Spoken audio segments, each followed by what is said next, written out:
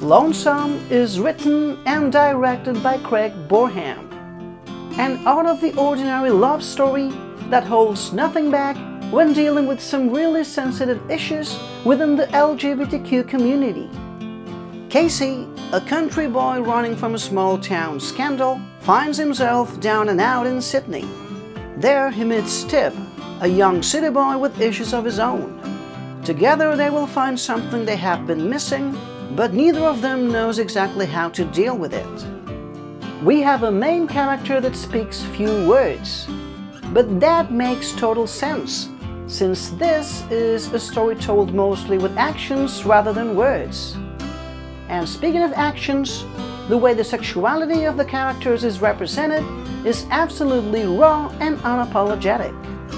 Being a story about a country boy struggling to survive in the big city, it is no surprise to see such a big contrast in the color palette when portraying the countryside versus the city.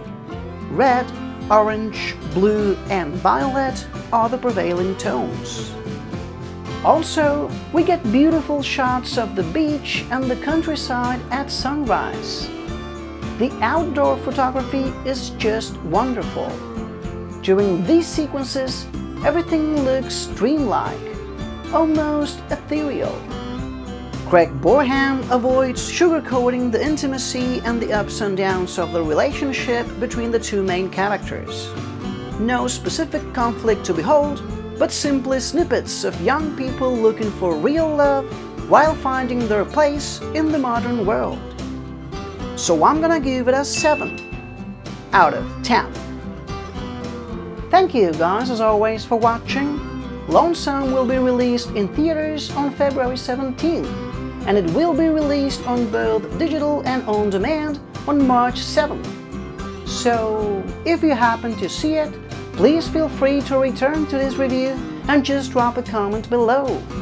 I will continue doing both English and Spanish reviews on my channel, so if you would like to subscribe, that would actually be awesome.